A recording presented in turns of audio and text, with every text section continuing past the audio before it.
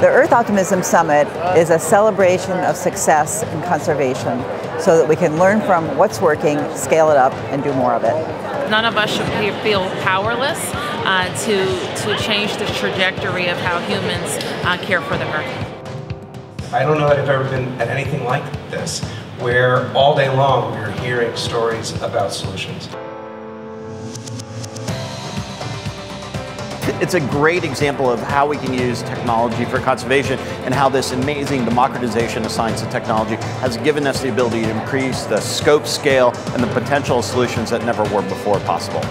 So I'm thrilled, overjoyed to see a lot of young people here, because that's going to be the people who I'm going to be following. They are our future, and I believe they're going to do better than we have done. We can make our planet a better place, but we can't do it alone. If each one of us, individually and collectively, will follow the path of scientists and artists and conservationists and other citizens, our neighbors, we will make it. We can take a huge bite out of climate change emissions while helping to protect biodiversity and bring it back. You don't have to have a PhD to see the change immediately. You don't have to be a scientist or a well-known artist to see the change immediately. We all can see it. And so that's the beauty. Anybody can take action to make a difference, to make our world healthier for ourselves, but also all the other species that inhabit the Earth. I feel like I need to prepare them for the world that they're going to be voting in, the world that they're going to be moving into. Inspiring. Creative. Awesome. Really inspiring. Special. It seems sort of insurmountable. But the only way you can do it is just put one foot in front of the other. If you have an idea and you're really committed to something, you got to damn well do it.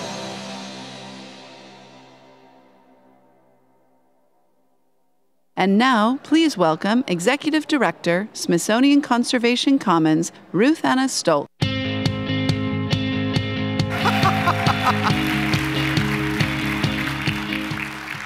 Well, first of all, we have to thank Discovery Communications for that incredible starter this morning.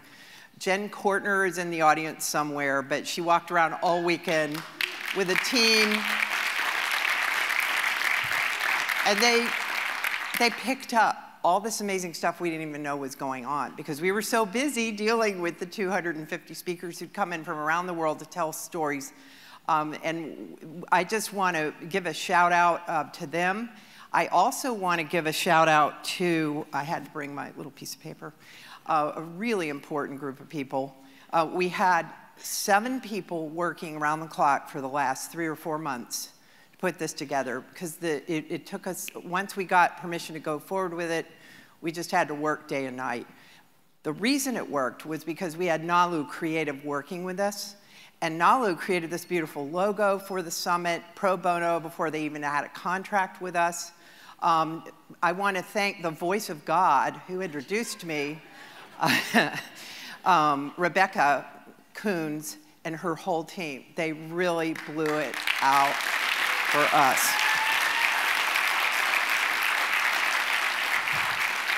And last night, I did not introduce an important person who worked at night when we were all trying to get our sleep. Selema Castro came after hours and picked up after the rest of us. So if she's here, I just want to thank her from the bottom of my heart. And the rest of you, you know who you are. I also, and now I am really excited about this, to introduce Bill Kurtis. Many of you may know him as the voice of Wait, Wait, Don't Tell Me. He's also the iconic anchor voice from Anchorman, the Anchorman movie series. But a lot of people don't realize he also worked with the Smithsonian long ago, following scientists around. But he has spent his entire career covering stories and telling stories about innovators and scientists, and there's nothing he isn't interested in learning. We were so thrilled when he agreed to come here this morning and interview and host some of the legends of conservation. You're just not going to believe this group. They're back there telling stories. A lot of them knew each other way back when. And we also have some young scientists he's going to interview at the end. So we're going to have kind of the people who've been working in the trenches for decades tell about their ups and downs. And then we're going to have the new people come along, and then we're going to turn and move toward the future. So we want to thank Bill Kurtis, and please join me in welcoming him to the Earth Optimism Summit. Thank you, Ruth. Well said.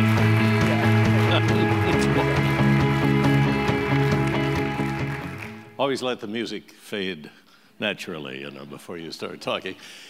This is like a reunion to me because back in the 80s and 90s, I did a series for PBS, 100 shows called The New Explorers.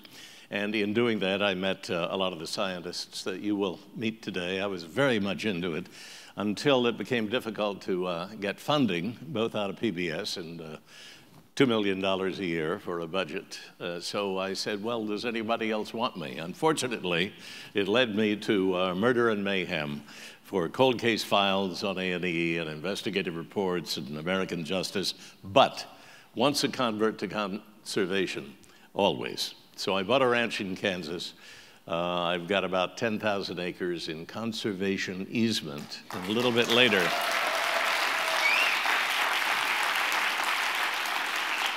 started a company of grass-fed beef, which was more difficult than I thought. And I had no business doing that, but it was rewarding. And if you come to Chicago, you can get some.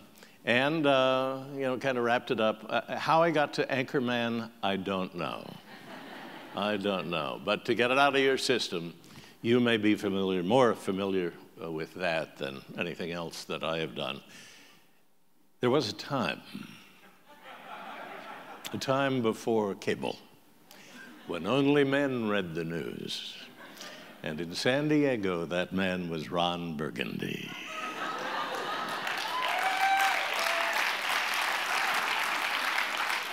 But back to science. I have two goals. One, in the limited time that we have, to put as much information in your laps as possible. And we have the great ones to do that. So, may I introduce our first expert guest, Robert Stanton, former director of the National Park Service, a good friend of mine when I was on the board of the National Park Foundation. Bob. Good to see you. Bob is the Michael Jordan of the National Park Service and has all the answers. When I was there, I seem to remember that we were about $8 million in arrears for the national parks. And yet we all knew that they were the jewel in the crown of America, a great schoolhouse for conservation and just recreation for everyone else. What's the status now and conservation as you see it from your days? Thank you, Bill. But let me first of all commend the organizing sponsors for this great summit. And secondly, to congratulate you on your continued leadership and commend you for your support of the nation's national park when you served as a member of the board of directors of the Park Foundation. The Park Service, as when you were a part of the foundation, was experiencing a significant backlog in infrastructure improvements, neighboring at that time between $7.5 to $8 billion. I think that number has grown to about $10 billion because new parks have been added that have some needs as well. I'm optimistic that there will be continuing addressing of this concern by the administration, by Congress, and certainly the continued increase in philanthropy, donations from individuals and corporations, in-kind services as well as cash. I have to be realistic, though, that it will take a while to bring all the parks up to the highest standard because $8 to $10 billion is a lot of money. And about half of that would be allocated towards improving roads and bridges, recognizing that some of our road systems are over 120 to 130 years old. Witness Yosemite or Yellowstone. So it's a major effort, but I remain optimistic that those concerns be addressed. It's pretty basic what we need there. It's roads, facilities to stay. I feel as though I have just dived on Valens Reef and walked in the rainforest in that virtual reality booth of Conservation International down there. And you were talking about new technology. Yes. That will allow a walk in the forest yes. from the Tetons or Yellowstone right. to be seen in the middle of Chicago or New York. That is correct. Pretty amazing. Yeah. And I remember one of the problems that we had was how do we get especially minority students yes. and young people into the parks? Yes, yes. We are now a nation of, I believe, 317 million, as indicated by the 2010 census. We are a very diverse society. We are highly urbanized, and unfortunately, there are some citizens who have not had the opportunity to visit some of the larger parks. But in an attempt to address that, Bill, in the early 70s and continuing to the mid-70s, new parks were created within the urban environment. Take Gateway as an example in New York, Golden Gate in San Francisco, Chattahoochee in Atlanta, Cuyahoga between Akron and Cleveland, Santa Monica, Los Angeles. Parks in which young people, adults, their parents, could literally walk to those parks, and they are to be maintained in the highest standards as well. But we would hope that while virtual reality is a way of introducing our diverse citizenry to parks, I'm a little biased, there's nothing like experiencing a park firsthand. Nothing like reality. Hey, I like that. So reflect if you can.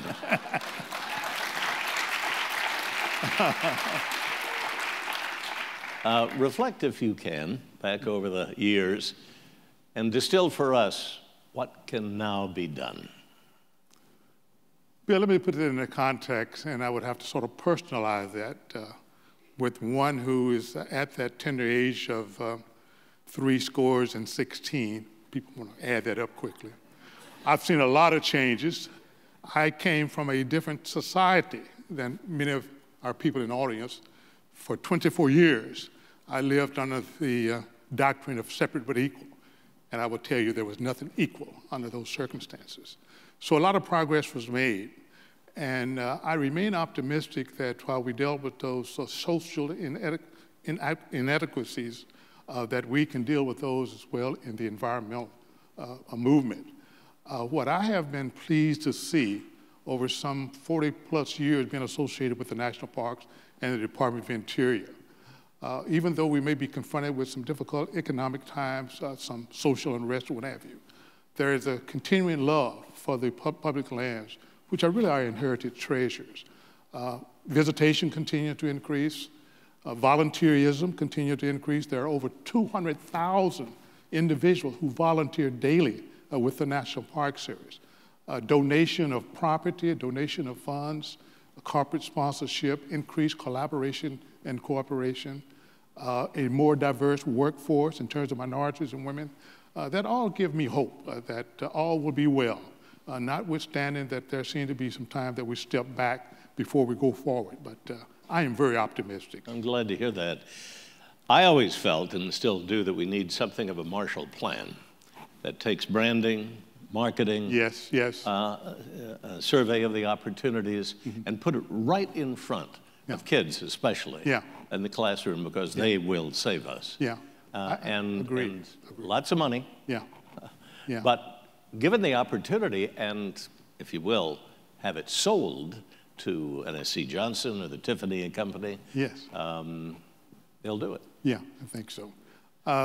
You mentioned youth, that if I were to submit to a passion, it is the continuing responsibility, I think, that we share individually and collectively, that is to engage our young people in the stewardship of their heritage, which are our parks and fish and wildlife, national forests, state parks, and what have you. And Congress recognized this, interestingly enough, in 1970, which is a very important date to all of us who are participating in this summit, authorized what they call the Youth Conservation Corps, which authorized the Department of Interior and Agriculture to hire young people at the tender age of 15 through 18 to work in the parks and on other public lands during their traditional summer break, recognizing that we have a responsibility to develop the stewards that's going to take the area when we transition elsewhere. And I remain optimistic that the young people are going to do much better than we have done. Yeah. You know, you bring up, I mean, you spark a lot. Yeah. Because we're going to be, you know, what was it about the 70s? We're going to talk to Denis Hayes. Yes, next. right. What was it about the 70s? We passed all the legislation that we're still living with now. Yes. And trying to peel back. We just had the fire. We had the fire. I think the fire might be sometimes sort of latent. It has to be poked, if you will, to sort of stir it up. And I see that coming about. And I think this summit has re-energized us and called to our attention that we have to be recommitted if we are to be responsible citizens, not only taking care of those invaluable, irreplaceable resources that we inherit, but all of us share a common responsibility for the air that we all breathe, the water that we drink, but occasionally we have to be reminded to get off our duff and do what has to be done. I think the millennials have it. They have the knowledge because this generation has been educated. Yes. It started That's in true. these days. And I think they have it. They have to first be able to pay for college and Yes. get a job. So they have some problems. Yeah. But I think they will be our army for the future. Yeah, that's good. Bob, thank you. Well, thank you, Bill. It's so good to see you. Okay, good. Thank you very much. Keep it up. Thank you. You will lead it. We are very lucky at this summit, especially after the March for Science, to be able to welcome Denis Hayes, the founder of the Earth Day Network and CEO of Bullitt Foundation. He can answer all our questions. Denis? Good to see you. Have a seat. We were just talking about the 70s. I know the kids know what happened then, but just listen to this. We passed the Clean Air Act, the Clean Water Act, the Safe Drinking Water Act, Endangered Species Act, Marine Mammal Protection Act, Toxic Substances Control Act, bans on lead paint and DDT, and a dozen other sweeping measures. We can thank you for that. And the whole movement. What was it about those years? You know, the remarkable thing about that wave of legislation, and frankly it goes on beyond even those that you cited, is that it had massive positive impacts on America. I think that if you do a benefit cost analysis, easily north of $50 trillion of net benefit to the American economy, forgetting what it's done to the culture and to the biology and what have you. Comparable probably only to the New Deal in terms of its sweep, but the New Deal was led by an enormously popular president coming out of the Great Depression. This wave in the 1970s came from the grassroots up. It was people demanding of their representatives that suddenly we start taking better care of our environment and our own health. We were talking, Bob and I were talking and noting that these are the citizens out there protesting, the ones who are marching. And I think in this administration, I think they will have a chance to really affect change. I know it's tough, but we have somebody there who wants to be liked, and he likes nice things being said about him. I think we need to stick with it. Well, in fact, he is also enormously unpredictable, so I'd like to think you're right.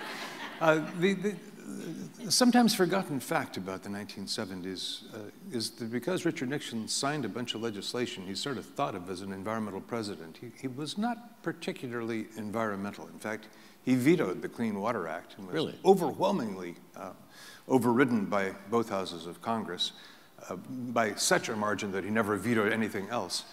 But the pressure was really on Congress. It started with things like the Dirty Dozen campaign, where we defeated 7 out of 12 incumbent congressmen, starting with George Fallon, who was the chairman of the House Public Works Committee. If you wanted a road, you wanted a federal courthouse, you wanted any kind of pork, it had to go through Fallon. When he was taken out in a primary by a young guy named Paul Sarbanes on an environmental campaign, it was like the shot heard round the world. And so one of the things that I think all of these events that we had in more than 500 cities yesterday in the March for Science, which was the theme of Earth Day this year, was really to communicate in 435 congressional districts that we're watching you. You've got a budget submitted to you. We want to make sure that you're passing a budget that respects the needs for scientific research and also for transparency and also for the integrity of the scientific process. Give us some good news and maybe a marching order for this group here. Well, there's just lots of good news. And for my secret love, you should never probably fall in love with the technology, but back in the early 1970s, I became enamored with photovoltaics. We had a plan under the Carter administration to drive the cost down spectacularly through mass production and get 20% of the nation's energy from all renewables by 2000. That went completely off the rails. But then it got picked up by Japan and handed off to Germany and then expanded through the feed-in tariff over much of Europe. And then the Chinese just went gangbusters on it. So today, solar, when the sun is shining, is the cheapest source of electricity for just about every place in the world.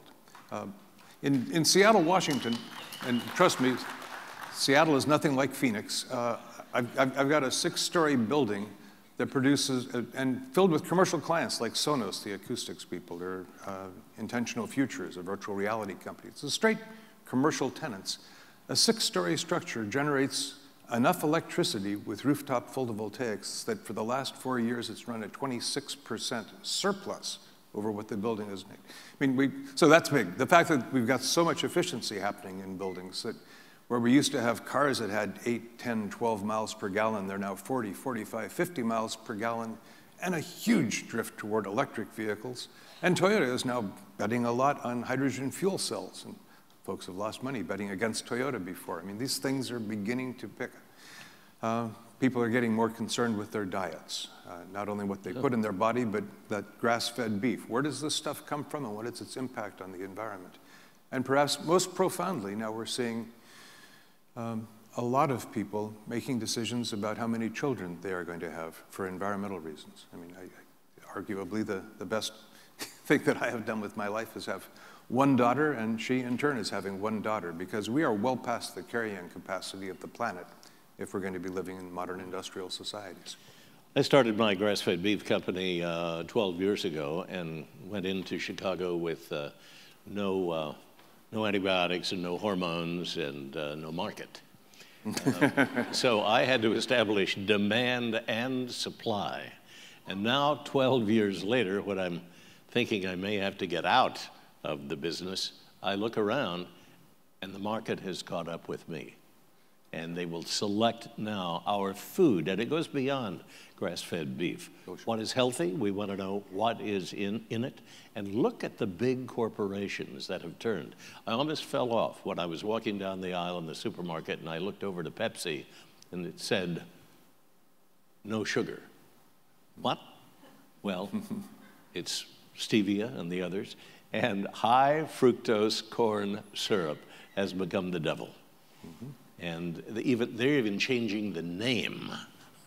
Sure, and again, on the theme of the environment, so much of the American Midwest, which could be the breadbasket of the world, is devoted to growing #2 dent corn, the #1 use of which is to make ethanol, which is spherically senseless. I mean, it makes no sense no matter how you look at it, except that presidential candidates want to win the Iowa caucuses, and so they continue to support ethanol. The second is to fatten cows, which is to make the beef more expensive and less healthy for us.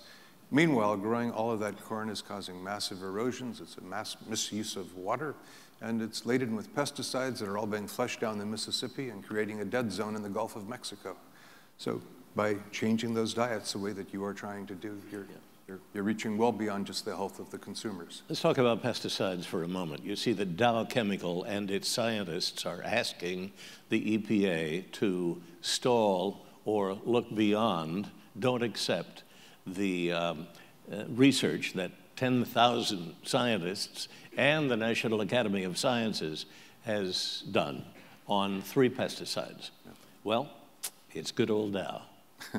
Well, we've been here before, and in fact, if you're looking at the strands that fed into modern environmentalism, Rachel Carson was got to be one of the genuine heroines of that, taking just extraordinary pressure from parts of the scientific community that disagreed with her. I found myself in 3 separate debates with the president of the National Academy of Sciences, who was a molecular biologist, and candidly, he knew the science a whole lot better than I did. I just had confidence that Rachel was telling it right. And she stood up to all of that, despite the fact that she was in terminal cancer. And Bill Ruckelshaus, a Republican who was the first head of the EPA, an EPA that had been created for political reasons with an executive order by a Republican president, Richard Nixon, Ruckelshaus himself banned DDT.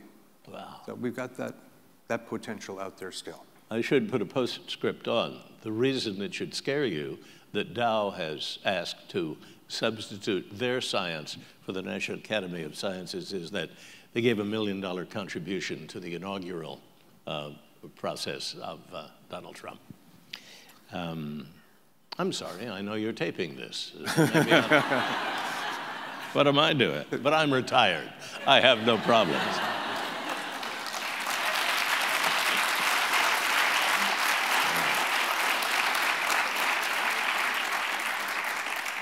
Denis, you're like a hero coming to us, and we're so delighted to see you. Well, thank you very much. Thrilled to be here, Bill. One last thought? Any specifics for these people? Well, the specifics, candidly, are in 2 forms. One is walk the talk. We all claim these values, but you need to be doing it in your personal life. Don't buy a giant mansion. Don't buy things that are inefficient. Buy the best, if you're going to need a car at all, buy the car that gets the best mileage and meets your needs. Buy only the computer that has the amount of power that you need for your business. Do everything the best you can. And beyond that, this ultimately is a political fight. And it's going to be one in neighborhoods, in cities, in congressional districts, and in states, and in all of those places, we've got the capacity for victory. No matter what happens nationally, it's going to be implemented by the states and cities, and those people will listen to you. Let's bring back the 70s. Thank you, David. It's great. Thank you.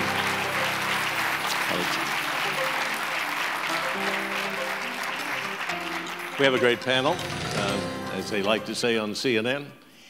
Jane Lubchenco, would you please join us? University Distinguished Professor at Oregon State University and former administrator of NOAA. We're going to talk about oceans. William Laurance, a Distinguished Research Professor and Australian Laureate at James Cook University in Cairns, Australia. Also, Oregon, I accused him of not having an Australian accent, so you be the judge. And Dan Janzen, co-founder, Área de Conservación, Guanacaste, Costa Rica, and professor of conservation biology at the University of Pennsylvania. Quite a background. He's won every conservation award possible. And his wife, Winnie, is here in the audience. Hi, Winnie.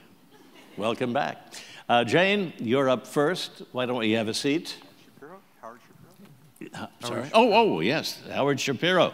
Howard-Yana Shapiro, who is the Chief Agricultural Officer, Mars Advanced Research Institute Fellow, Mars Incorporated, but he just joins us without any sleep from Kenya, where he's working on a project there. I'm anxious to hear about it. 70% of the world is water, ocean primarily. Why should we care? We should care about the ocean because we depend on it. The ocean provides half of the oxygen that we breathe. It provides a very healthy source of protein. It provides jobs, but it also provides inspiration and incredible opportunities, not only for recreation, but for people to enjoy and discover 99% of the habitable part of our planet, which is the ocean. The problem is the ocean is in very serious trouble. It's in deep trouble, but it's not hopeless. It is in very serious trouble for a variety of reasons. The ocean today is more depauperate, it's warmer, it's more acidic, it is higher, it holds less oxygen, and it has lots more plastics and lots more nutrient pollution than ever before. So some people have talked about death by 1,000 cuts. This is really by death by 1 million scratches. It's this and this and this and this all coming together. So the combination of climate change and ocean acidification, overfishing, pollution and runoff from the land, that's where most of the plastics and the nutrients come from, and climate change. So climate change and ocean acidification are interacting with and exacerbating the overfishing, the pollution, and the habitat destruction. And all of that is creating a very serious problem for life in the ocean every place, at the surface, at the deepest parts of the ocean, and in the coastal areas primarily, which is where a lot of the impact is. It's not only a problem for life in the ocean, it's an immediate problem for people, because the healthy functioning of ocean ecosystems really provides the life support system for the planet. 3 billion people depend on seafood for their primary source of protein. And in the next, by 2050, we're going to need to feed 2 billion more people. So there's intense pressure on the ocean. So it is in trouble, and so are we as a result. It's not hopeless, but it's a problem. Before we open it up to the panelists and be sure to jump in, there is an exception. We just talked about it. Is in the Philippines, a reef in the Philippines that is not bleached and dying? We are learning through lots of experiences that, in fact, there are ways to deal with a lot of these problems that I mentioned. The problems are huge, and nobody would underestimate the magnitude of the problems. But around the world, there are amazing new discoveries and amazing things that people are doing, bubbling up all around the world. And I think what we're seeing is beginning to move beyond doom and gloom. We're moving to hope is emerging as a result of a lot of these things going on. Hope like a phoenix rising from the ashes, if you will. And some of that hope is because there are places that are in good shape. Some of that hope is because people have acted to bring back some places that have been degraded. So we're seeing hope from both sources. The one that I mentioned to you in the green room before we came on stage, Bill, was a place in the Philippines called Tubataha Reef. It's a national park. It has been, it's in the middle of the Sulu Sea. It has been strongly protected, completely protected, fully protected from fishing activities since the mid-'80s when it was made a national park. It never had a very intense level of fishing to begin with, and now it's been fully protected. And this is, because it's in the Indo-Pacific, it is just unimaginable diversity of fishes and corals. It's a magical place underwater. But unlike most other places in the Indo-Pacific, it has a full trophic complement. There are tons and tons of top predators in the system. There are 12 different species of sharks, 5 different species of rays. So great big, huge, immense tiger sharks, which are the great whites of the tropics, lots of other sharks. And the system is in really good condition. When we were there last year in May, despite the fact that the water temperatures were 30 to 32 degrees, much, much warmer than is normal, we saw only in 5 days of diving, 4 or 5 dives a day, we saw only a couple little segments of the reef that were bleached. And what that tells us is that systems the working hypothesis, if you will, is that despite the warmer water, this ecosystem is in a healthy condition otherwise, because it doesn't have the onslaught of pollution, of overfishing, of freshwater runoff, of a lot of the things that are interacting with warmer waters in other parts of the world. So There is hope that there are places, and the lessons to be learned from that are that if we can remove some of the stressors in many of those other systems, while we're also reducing climate change, then in fact, we might be able to bring back some of these reefs. Yeah, like keeping people off the beach. Bill Laurance. Yeah, I was just struck as Jane was talking about the changes happening in the oceans, which are profound, and being, well, you might notice from my strong North Queensland accent, I am actually half Australian. But we live just off the Great Barrier Reef, and we've, of course, had these profound bleaching events and a series of bleaching events. So there's uncertainty, really serious uncertainty about what that's going to mean. But I work mainly in forests, and I spent more than 20 years working in the Amazon, for example, and talking about these warm waters. We've seen some things happening in the Amazon that we'd never seen before. And the dogma about the Amazon, for instance, and this is where the ocean story ties in with the land, the dogma about the Amazon was that it's the El Nino. That's what determines where the droughts occur and when the droughts occur. And that was always wisdom. And then in 2005, we saw the Atlantic Ocean get so warm, it was really unprecedented. It was the same warm temperatures that drove Hurricane Katrina, which of course savaged New Orleans. And as a consequence of that, the intertropical convergence zone, which is what brings the rainfall down to the tropical latitudes in the wet season, that got pushed northward.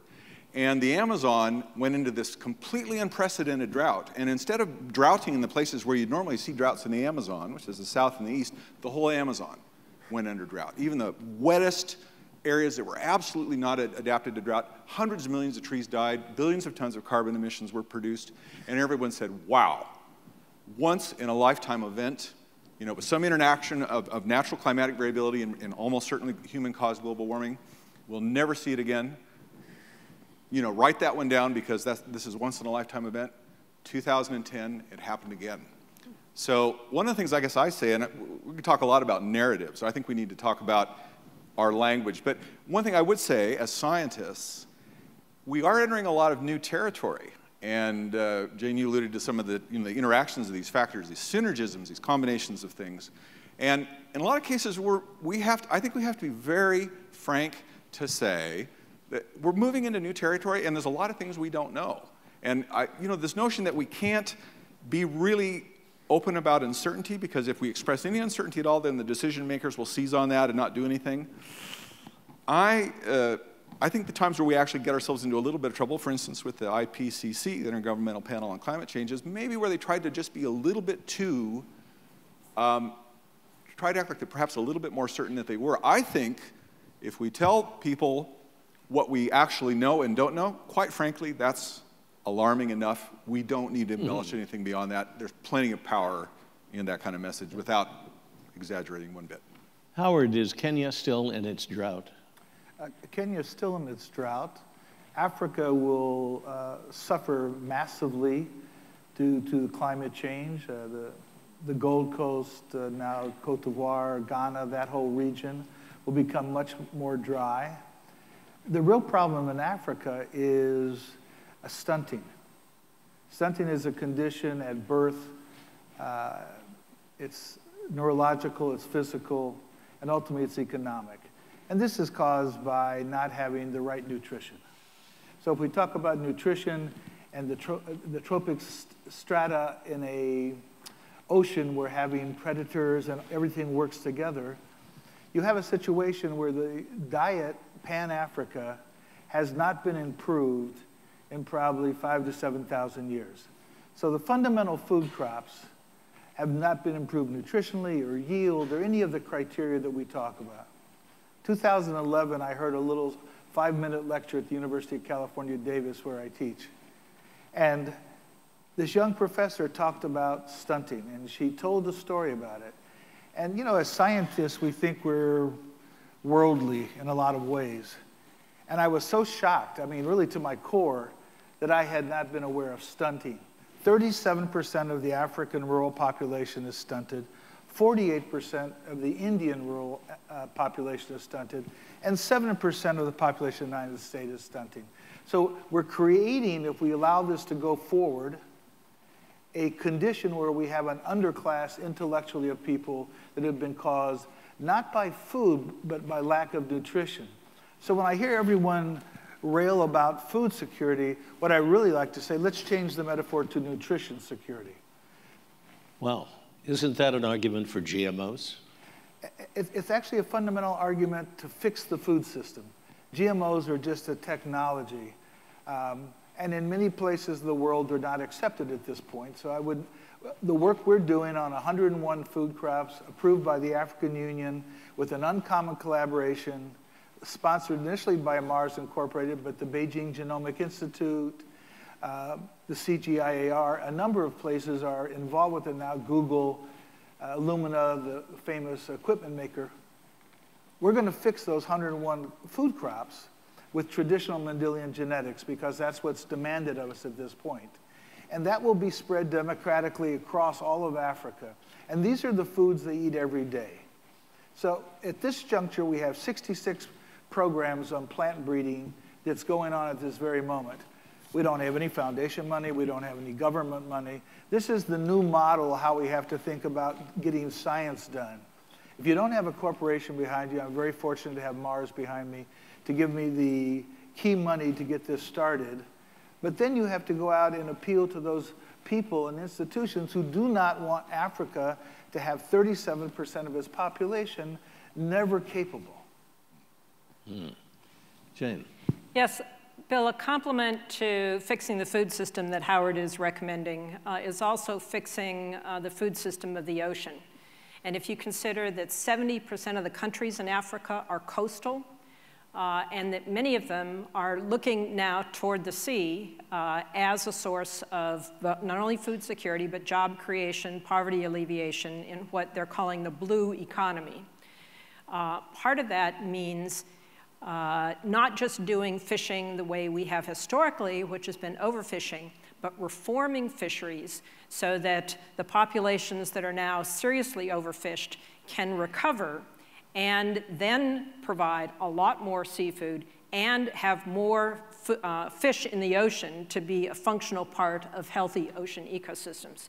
So the land and the sea here need to be more integrated. And when we talk about either food security or nutrition security, I'd like everybody to think about the ocean part of that as well as the land part of that. And we're learning how to reform fisheries. And that's one of the good news stories that is emerging. We've done a magnificent job of reforming fisheries in the United States. We have the amount of overfishing in the US has plummeted by 60% in the last 8 years, which is pretty impressive. Between the year 2000 and 2015, we have recovered now 33 species that had been previously depleted. So we can end overfishing and recover depleted fisheries. We're seeing that model be adopted for industrial scale fishing globally. It's not at the scale that it needs, but a lot of the momentum is there.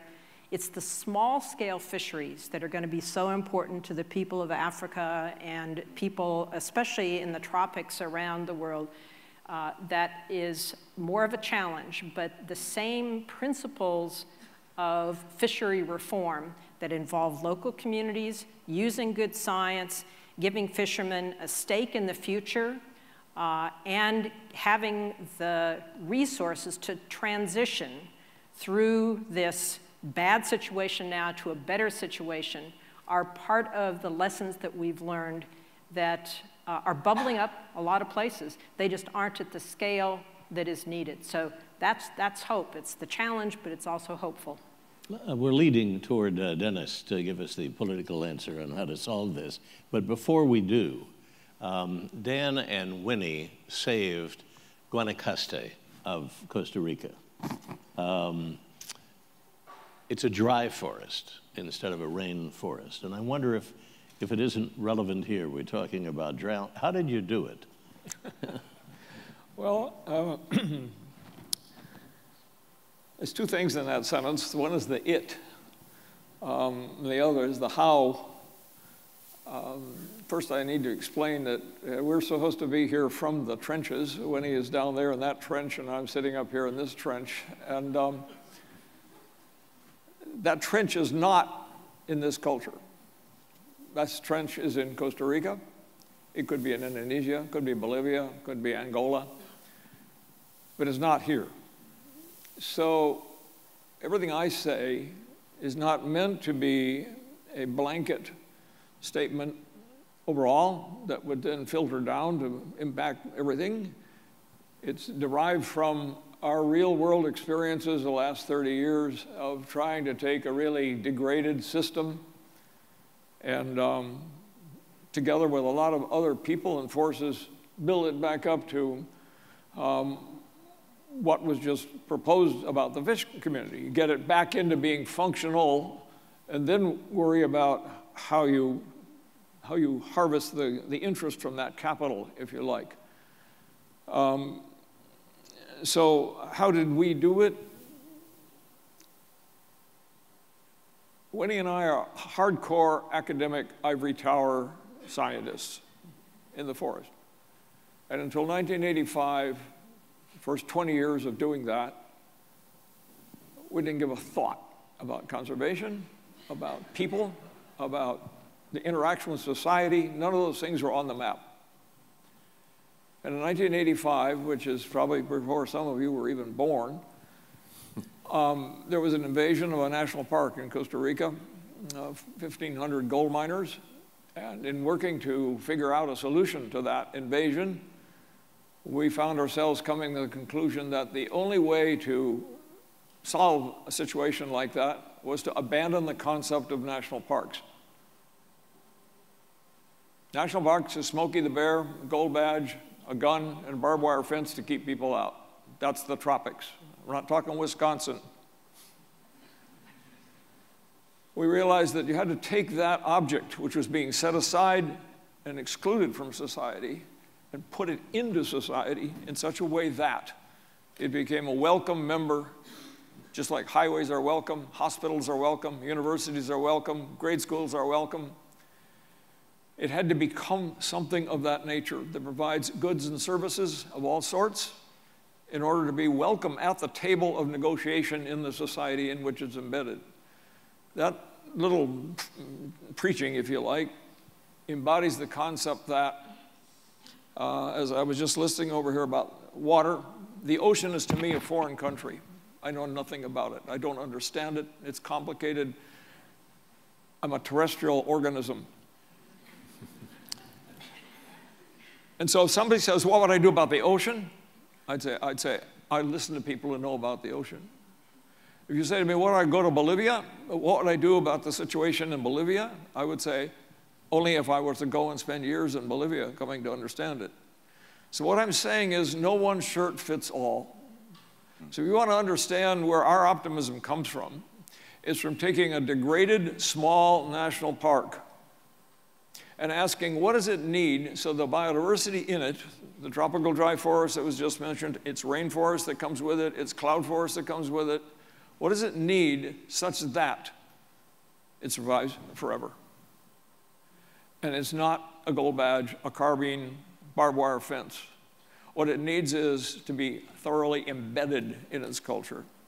It needs to be politically embedded, it needs to be financially embedded, it needs to be psychologically embedded. Then it'll be welcome, then it'll survive. And that's what how we've done it, unconsciously often, but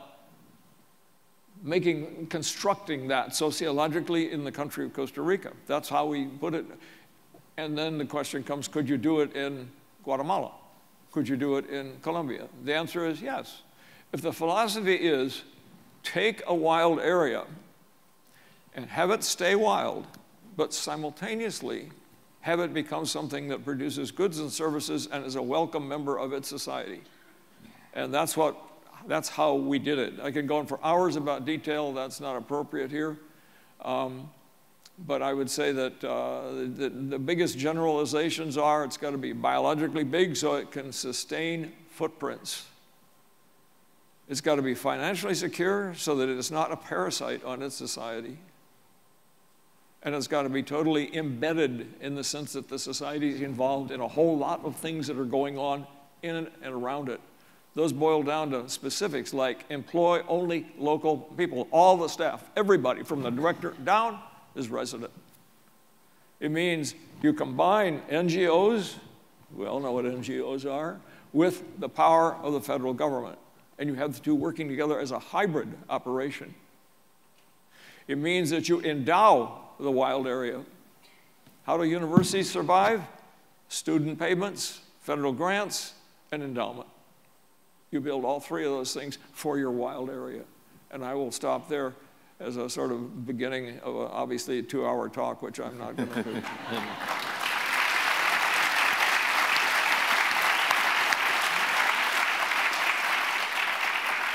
When you say federal government paid for it, our federal government paid for the Costa Rican dry forest? Your tax dollars at work paid for the first 15 years of the restoration process. The restoration involved buildings, roads, people, salaries, buying land, and all those kinds of things.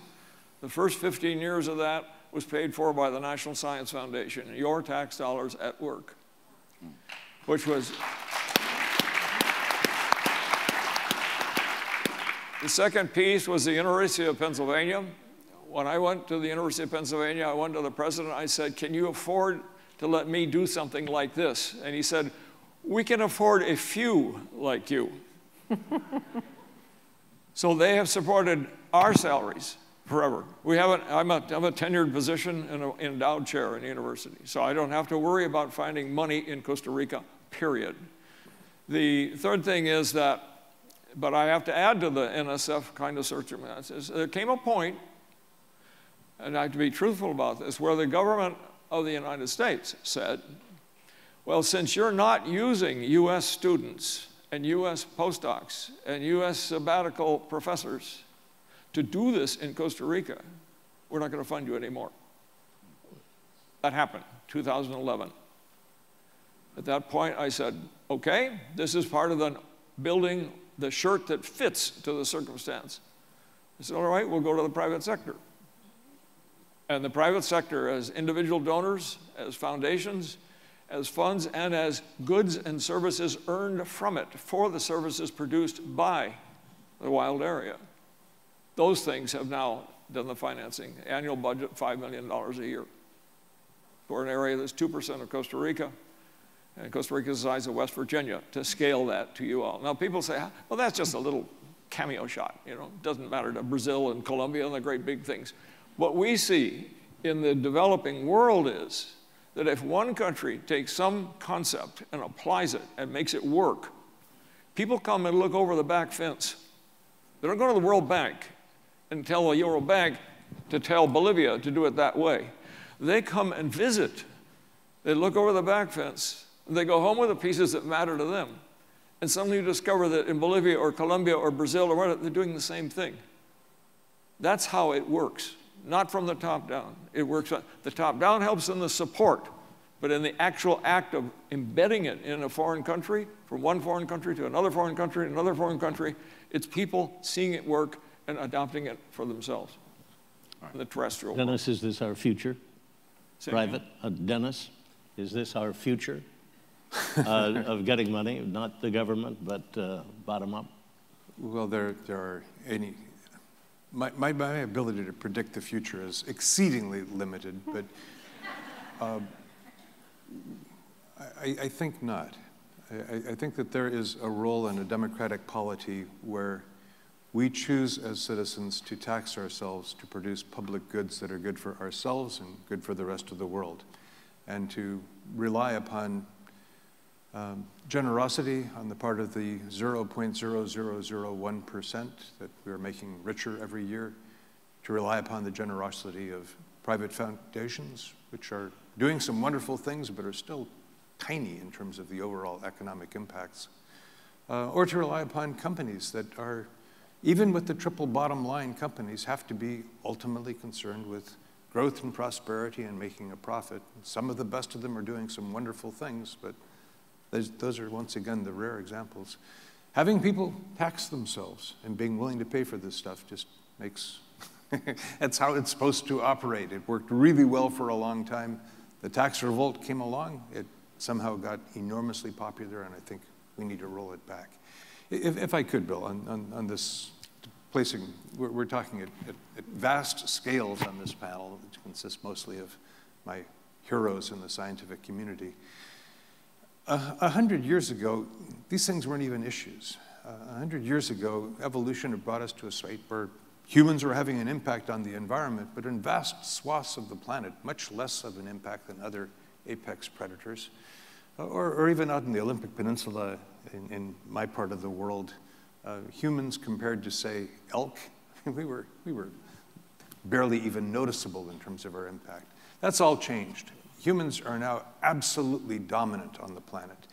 It's being called the Anthropocene for a reason. If you simply look at the mass of terrestrial vertebrates, Jane's got some stuff out in the oceans that I'm not going to count in this, but you look at the animals on the terrestrial surfaces, the land areas of the planet, human beings and our domesticated animals, our food sources and our pets, are now more than 90% of the mass. We're squeezing everything else out. And when our species is having that sort of impact, then you have to make sure that our species is doing the right thing. And what is run as themes through many of these talks is you have to align the self-interests of people with the interests of the planet. You do that by laws, by regulations, by pricing mechanisms. Most of the progress that we've made, interestingly, is through regulations. And I'm sad that the anti-tax revolt has now been joined by this enormously powerful anti-regulatory approach. But on the answer to your question, after all that meandering, using taxes on bad stuff to provide the revenues needed for good stuff just makes fundamental sense.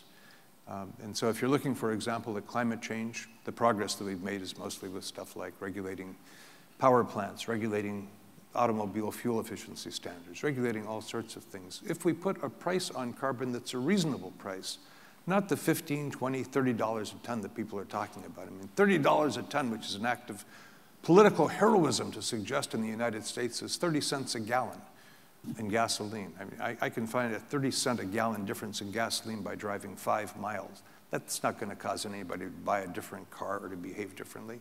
But there's all sorts of stuff now that has been doing the analytical scientific assessment of the impacts of climate change that suggests that the correct price to internalize is $300 to $500 a ton. It's not going to happen overnight, but if we set that out as a scale, and you're going to get there, then the price signal that that sends brings spectacular changes in terms of what's going to happen to climate, and it develops a revenue base that allows us to do all of these good things here that we all recognize are required. Good. You wanted a footnote? I just wanted to add, I gave a false impression of one thing in response to your question. Mm-hmm. When I said private, that was too narrow.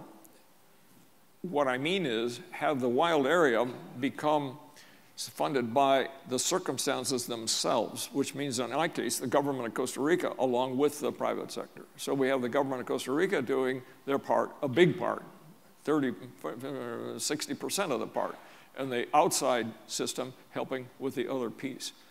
But I don't mean go back to the United States and say, hey, United States, I want you to support the conservation of the world for indefinite. Mm-hmm. You've got your own Yellowstones and your own Gettysburgs and all those that you need to support with your tax dollars. And the question is, then what does Costa Rica do? Does it continue to be being fed by the United States, or does it recognize the value to Costa Rica of having its own wild areas and then fund them through government as well as internal private? Yeah. Bill Laurance? Well, yeah, I was going to jump in a little bit here with coming to this narrative about, or this notion about trying to be more optimistic, and it touches in a little bit with what we've been talking about. I haven't been overwhelmed quite yet by the optimistic note, but I'm waiting for it to wash over me. But I'm as guilty as anyone. I mean, I've given many talks, and I've had a lot of people say, nice talk, really depressing. And I keep trying to think, well, what, new jokes, Steve Martin rabbit ear, I don't know. What is it that one needs to do? But I guess One of the things that I wanted to say in this notion, I think firstly that people like Nancy Knowlton and other people who've been behind this event are correct in that we've got to stop dooming and glooming. It's just not motivational. So we still have to talk about the problems, which we're good at doing, but somehow we have to put it in this framework that it's not hopeless because we're turning off the wrong audience. I think we need to be a little broader about who we talk to. There's a lot of very well-educated people that care a lot about nature here. We really need to broaden. I work in developing nations, so I can't come across anti-development, for instance, at all. If I say anti-development, I've got to talk about smart development. But I guess what I want to say was this. I've seen so much change, and I'm not that old. I've seen so much change in my life that I would never have expected. I saw the Berlin Wall come down, bang, and it's like, who saw that coming?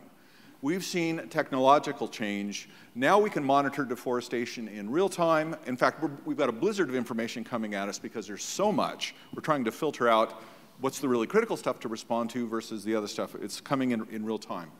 We're now seeing political changes. For instance, one of the things that I would never, and for years we've been complaining about some of these big corporations that have been mowing down incredible areas of rainforest for oil palm or for timber or for wood pulp plantations or whatever, you know, greatly enriching themselves, or for agricultural commodities. And suddenly, sort of beginning around 2011, with some of the ones that I'm more familiar with, corporations came out, Golden Agri-Resources, which produces oil palm, and said, we're going to have zero deforestation in our commodity chain. And then suddenly it took off. Asian Pulp and Paper, who was the black beast, it was the corporation everybody loved to hate, came out a year after that. Now, there's lots of things to be, you know, nothing's perfect in this world, and many of these no deforestation agreements are highly imperfect, and Howard will know a lot about this. But the thing is this, that has become almost a new imprimatur of correctness, and now we see Cargill, we see all the food commodity producers, we see again and again and again, and if you're not part of this no deforestation pledge, you're out in the cold, and you're losing market share, and you're losing, you're becoming vilified internationally. And I guess the point is this, change happens, and change does happen, and yeah, we can see a lot of scary things happening with the environment, but we also, renewable energy, it is exploding. Who would have thought solar would have grown as fast as it is? So, you know, it isn't, okay, well, he might have, but anyway, it's not hopeless, you know, and we are incredibly adaptable, and we are kind of screwing things up, but we've got still a lot of opportunity to change, and I think we can, you know. The point is, well, last thing I'll say is we've got lots of different trajectories we can take. I think it's in our interest to take the smart trajectories that have a healthy Earth. That's what's going to make us all better off. I want to bring Howard in for a moment, but you're exactly right. You know, these corporations have changed their sugar, salt, and fat without seeing protests in front of the building. Mm. They've caught the message out there, and they've, you know, their research is telling us, hey, you better change now and get with the customer. So it does work. Yes, sir. One of the key points I think that Dan made was capacity building, which we don't hear about very often. But when you talk about this engaging everyone from the top to the bottom, being locally directed Costa Ricans, the African Orphan Crops Consortium realized that we needed to have plant breeders. It couldn't be imposed on them. So at this point, we've trained about 100 plant breeders, all free, all costs paid for, all the labs are paid for, all the computers are paid for.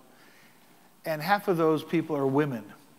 So right now we're at 100. Bill Clark from Harvard once said you need about 150 people well-trained to make a change. So our goal is 150 to 180 plant breeders trained in Africa by Africans for Africa to change this entire food system and modify it towards a nutritious system to end this plague of stunting. When you realize what that opportunity is, and I agree with you, it is optimistic. I mean, we've sequenced 27 genomes. In my lifetime, I thought I'd do one, and now I've done 27 more. And it's done with, you know, great powerhouses like the Beijing Genomic Institute. The point is we're doing it with Africans. and the resequencing and all the work on the plants themselves goes on in Africa. So the ability to even influence a continent, and remember, Africa will be the most populated continent by 2050. And you do not want to have any large percentage of that population chronically hungry and malnourished. It's the epicenter for war when food becomes, or nutrition in my case, becomes the real demand. So as we think about these things, we think about how do we put ourselves in the position. We always have to remember it's in those places like Dan said. This is not California that we could apply the Dan Janzen model to necessarily. But Pan-Africa, under the audience of the African Union with their imprimatur, you're able to actually make these sorts of changes at scale. And that's what it's at. Remember, all of us on this panel love discovery. I made a discovery. Oh, good Lord, in my lab, I feel so happy. But then you have to translate it. And then it has to go to scale. And at scale is where we really make the difference in the world. And what Jane is talking about, and what Bill is talking about, and what Dennis is talking about, and what Dan is talking about is scaling up the changes that will make the world. I don't like the word sustainability, I like the word sustainagility, the ability to sustain with agility. And that's what we're really speaking about here. Jane? And before you start, we got about 8 minutes left, so let's look to the secret sauce. Save us for the end. Perfect. So I really want to pick up on the themes that you all have been articulating and dig a little bit deeper and ask, what is it that we're learning about these good things that are happening around the world that is working? Why is it working? And one thing that I keep coming back to is the power of getting the incentives right. Now, those incentives might be multiple. Dennis has talked a little bit about regulation, and regulation can be either sort of the top-down command and control, you have to do something, or it can be changing, for example, the economic incentives for something to work. And that's one of the things that has really accelerated the uptake of renewable energy in the US, is getting the economic incentives right. So policy has a key role to play. But incentives are not just economic incentives, they're also social incentives. And that might be what the social norms are, what my peer group thinks, and what helps influence. And you were talking about the Berlin Wall coming down. We've also seen major changes in public opinion toward drunk driving or smoking. So we know that that's possible. How do you get to those tipping points? How do you change those social norms? But there's also individual norms, what I think is right. And I think if we look across all of these examples, whether in my world it's getting incentives right for fishermen to be able to think long-term, not just short-term, and have a stake in the future, that's what has triggered the major reforms we've seen in fishery management, whether it's small scale or large scale, is getting the incentives right. With, in my world also, the creation of very, very large, strongly protected marine areas. There's almost been a competition among global leaders to have the biggest, the biggest protected area, whether it's now the biggest strongly protected one in the world is Papahānaumokuākea in Northwest Hawaiian Islands. So there is that competition. But there's also, within the private sector, more and more changing of social norms. And we're seeing that in the world of seafood, where the Stockholm Resilience Center, based in Stockholm, has connected with the CEOs of the 9 largest seafood companies in the world, both fisheries and aquaculture, who haven't had lots of questions about climate change, ocean acidification, how is this going to affect our businesses, what's the future? And they agreed to a private conversation just with scientists. They didn't want others in the room. And they have signed on to what's called the Soneva Dialogue, which is a commitment, essentially, very aspirational, to be part of the solution, not part of the problem, which they have appreciated that they have been. And so Remains to be seen how successful that effort is. They have to get concrete. They actually have to do something, not just promise. But I think it's yet another hopeful sign. And as we look across all of these hopeful things that are happening across all these different parts of our world, the power of incentives comes up again and again. And so I think it's worth thinking about what is it going to take to change the incentives, to align the short term with the long term, to be prepared for and plan for uncertainty, because you're right, we don't know what's coming. And so our management has to be thinking about, let's plan with uncertainty in mind. So there are a lot of things that are happening. They're not at the scale yet or the rate yet that we need. So the real focus needs to be, how do we take all these good things and have them explode? And looking toward incentives, I think, is one of the keys. Okay. We've come to the end, and I'm going to turn you into TV people. You each have 30 seconds. Can you wrap it up? What are your observations? Well, Winnie and I are very optimistic about conservation as a whole, but we think we see it coming from many specific cases, along with a lot of failures. So they're two all together. And what we see is that the successes have a better chance of perpetuating themselves than the failures do. Failures are done. The successes have a way of perpetuating themselves. What I see is that anything we can do to help those small successes, or sometimes big ones, perpetuate themselves, boost them. Don't demand that you guide them, perpetuate them, facilitate them. That all will add together, and I think we'll get there. Nice. See, condensation works. Denis? Sure. A couple of swift thoughts. One is, I'm really proud of the hugely sophisticated people up on stage who all spoke English for this entire period. There's this tendency to get into something where you're describing it, and instead of using words that are understood, they are words that are understood only by your peers and sound to everyone else like you're showing off, and that's just no way to communicate beyond the true believers. Possibly the most important message that I got about communication was from the brighter part of my family, my wife. I was giving one of my typical early environmental talks, which leaves everyone in the audience seriously contemplating seppuku. I mean, just grab the sword in and fall over. And we're driving home afterwards, and she says, you know, Denis, in Darwinian terms, what is the survival value of pessimism? And of course, there is none. If you don't have hope, then it's over. So take out of this all of these little examples that can be brought to scale, can be brought to sustain agility, and let's make sure that they get there. Jane? I am hopeful, but I think that we have major challenges ahead of us. And to make that hope become reality is going to take each of us doing even more, but working together and learning from each other.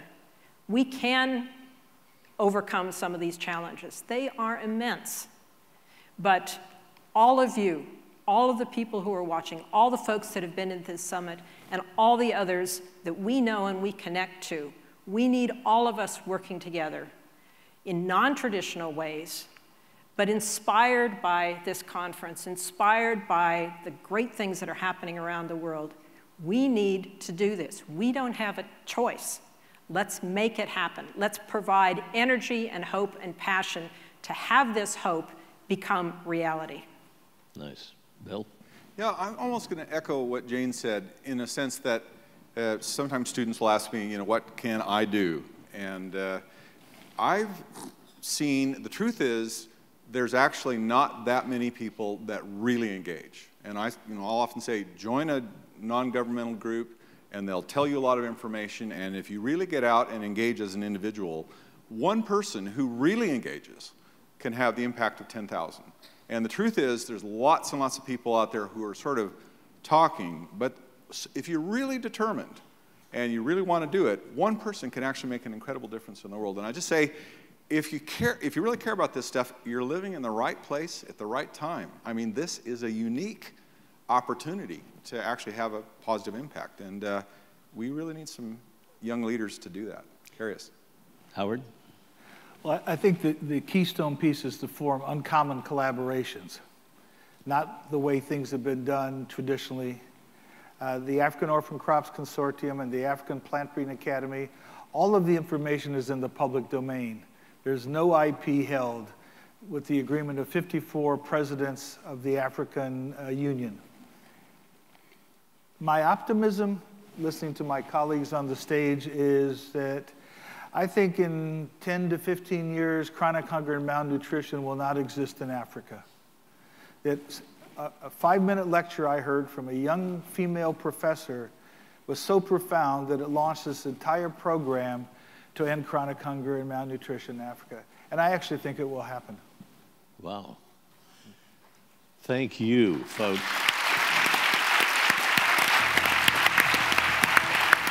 You guys are great. Thank you, Dennis. Thank you. Jane. Well, wonderful to meet you. After your applause.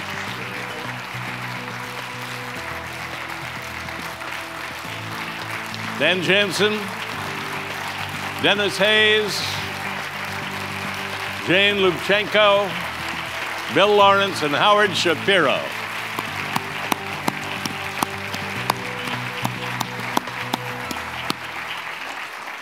That's the best I've heard in an awful long time.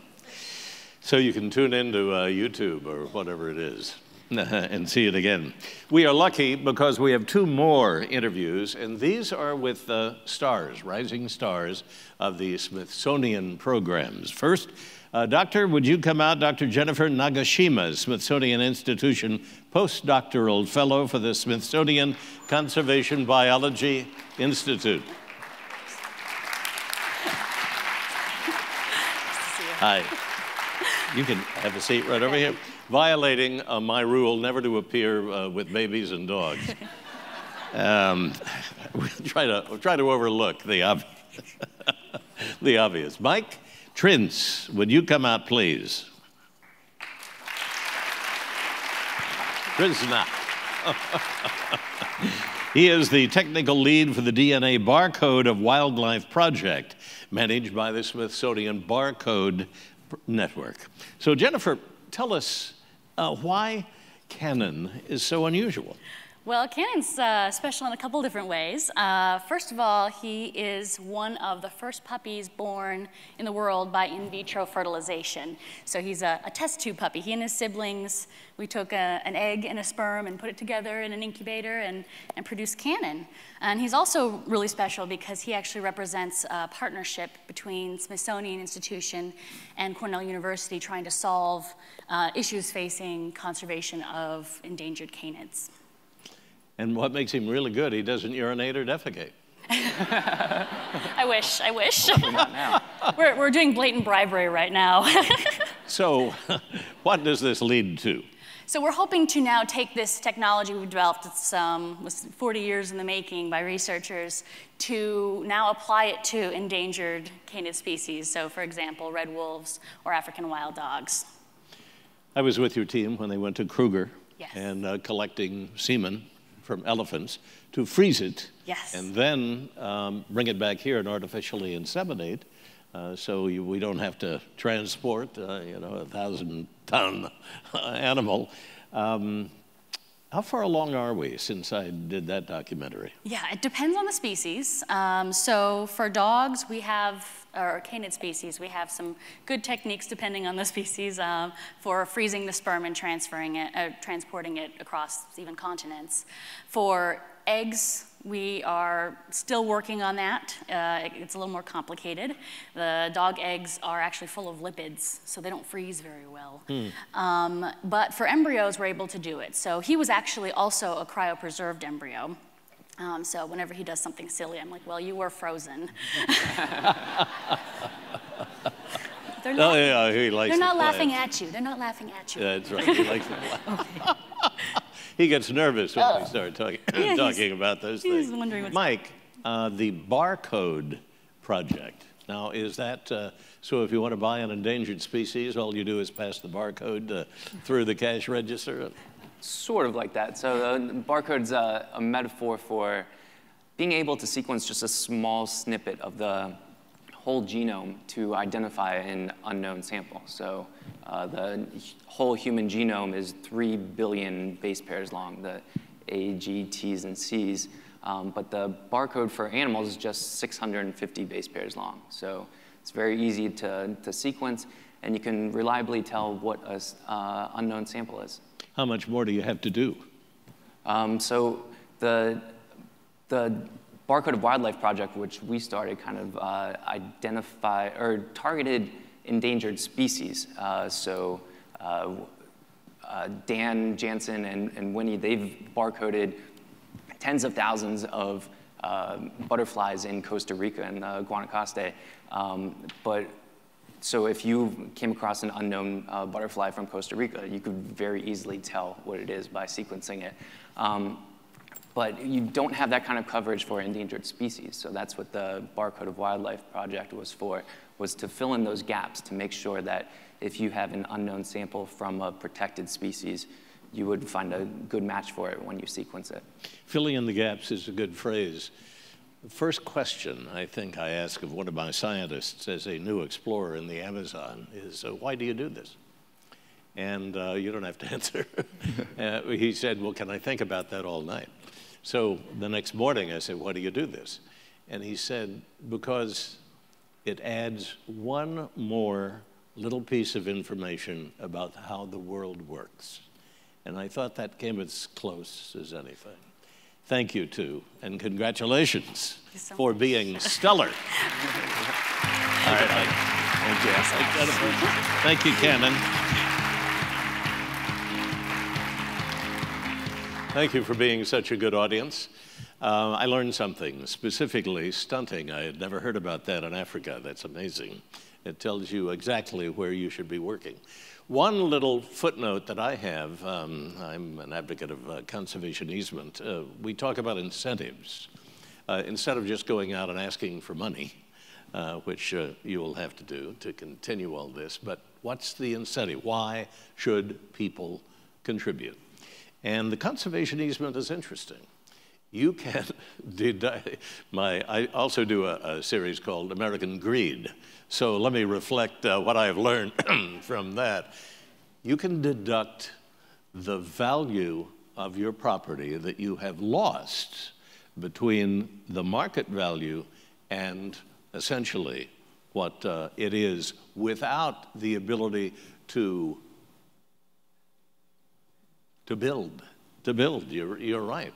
To use it for commercial purposes, like a subdivision and things like that. And once you start having a job and making money, that is unbelievably invaluable as an incentive. So we can do it. And conservation easement is just one small tool. Good luck. As Buckminster Fuller told me, now you know the truth. It's up to you to do something about it.